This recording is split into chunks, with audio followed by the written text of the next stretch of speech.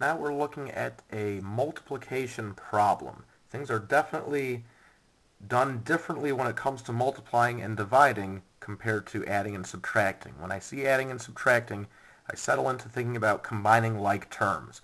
But when it comes to multiplying and dividing, I have a different thought, and it's not really the technical expression, but I think for multiplying and dividing that outsiders can go together and insiders can go together, but not an outsider with an insider. So that means that when I'm thinking about multiplying, I can definitely do stuff with the 14x and the 2x because they are both outside of a radical. Those two can definitely be multiplied together under our same rules.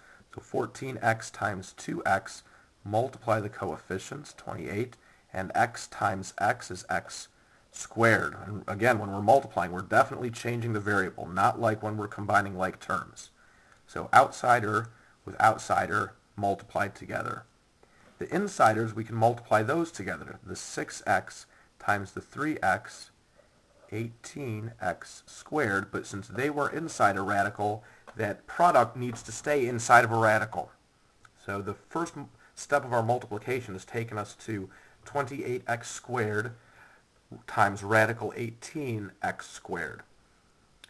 Next is to simplify the radical, and you want to start to think about, before you say your problem is complete, is every radical simplified? So it's not even really a part of a step.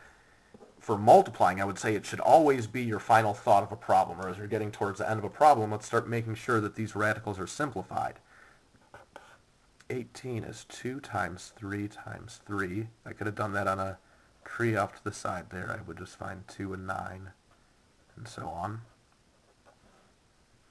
X squared. So there's the pair of x's. I know that I will be taking those out of the radical ASAP. So the pairs of factors, we've got a pair of 3's, we're bringing out one 3. Pair of x's, we're bringing out an x. A 2 that stays inside of the radical, and a 28x squared that was out of the radical already. So the 28x squared is out. Each of these that we brought out, those also need to be multiplied in because now they are outsiders, and now that they're outside of a radical, we're multiplying all these outsiders together. Now don't be concerned about the way that this looks, since it's all just being multiplied together, no adds and subtracts. I can do things in any order, so I can do the 28 times the 3 is, oh boy, 84. And x squared times one more x, there's x to the third, with the radical 2. So there's our answer, 84x to the third radical 2.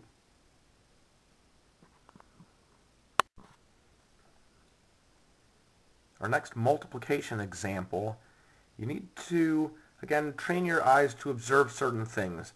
And this is where we need to distribute. It's similar to other times where we would have one number is what we first started seeing. One number right out in front of a set of parentheses with two terms inside.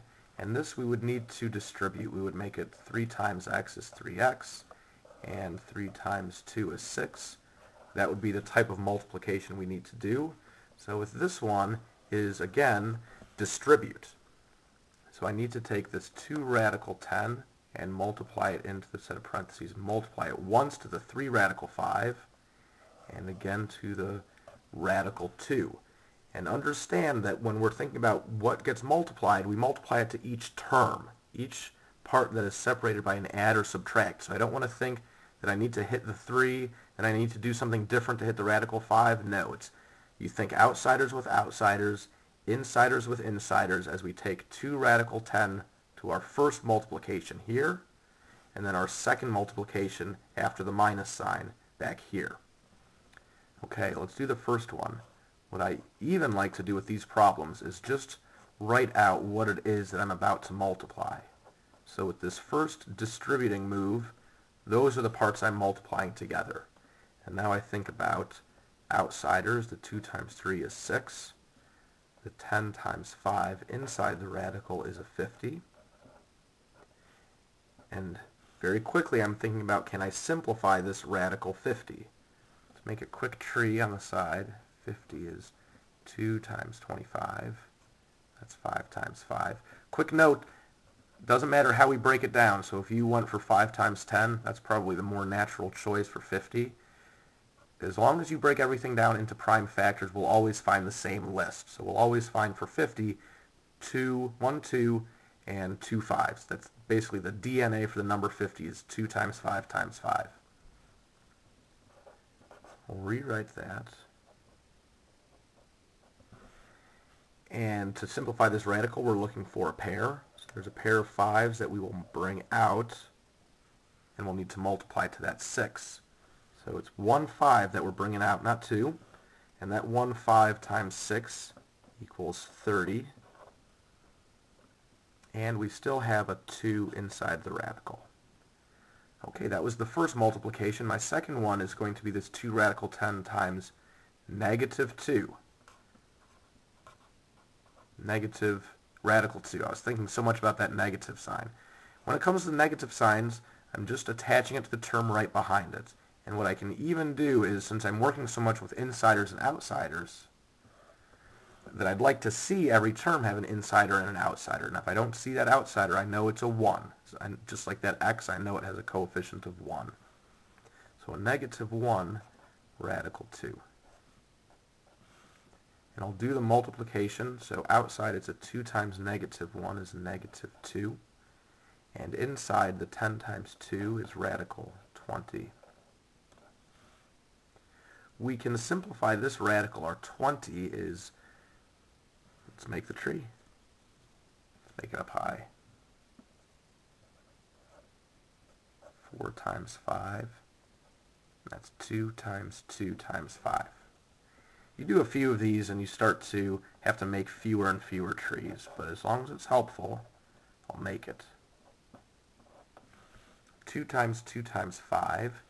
I'm seeing that pair, a pair of 2's that I'll bring out and multiply to our number out front. So I have negative 4 radical 5. So that is simplified. Finally, I want to say, if all my radicals are simplified, now do I have any like terms to combine? So the result of the first multiplication was 30 radical 2. And the second one was 4 radical 5. The radicals are simplified, 2 and 5, and they're not like terms. We cannot combine them. So there's our answer to this multiplication.